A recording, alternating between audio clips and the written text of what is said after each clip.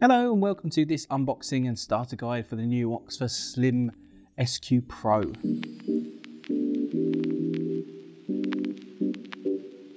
An upgraded streamlined version of the Xlim SQ, the SQ Pro boasts several improved features that aim to enhance your vaping experience.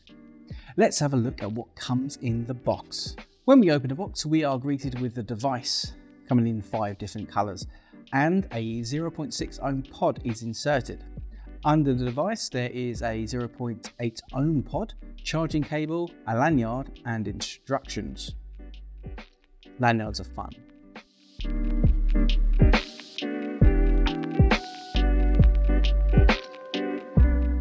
To set up your SQ Pro, first remove all stickers and seals. Very important, won't work if you don't remove them.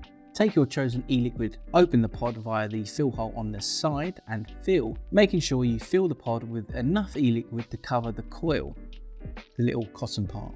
Wait for 5 to 10 minutes for the pod to prime. Priming the pod is vital. This prevents dry hits or a burning taste. Nobody likes that. To turn on your SQ Pro, press the fire button 5 times in quick succession. The SQ Pro can also be locked by pressing the fire button 4 times. The SQ Pro offers 2 ways of vaping. You can hold the button to activate or simply inhale like you would a disposable. Press the fire button twice within 1.5 seconds to enter the menu. Press it quickly. Here you can change the theme and clear the puff count and more. To change the wattage, press the fire button 3 times. The wattage goes from 5 to 30 watts. To charge the device, use the USB-C cable provided either into a USB port on a computer or via a wall plug. The SQ Pro allows for pass-through, so the device can be used while it's charging. Not a fan of filling up pods?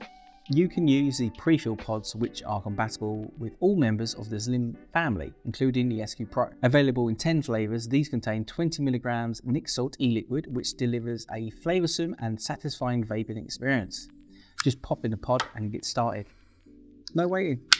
That has been the Oxva Xlim SQ Pro. We hope it helped you get started, and until next time, see you later.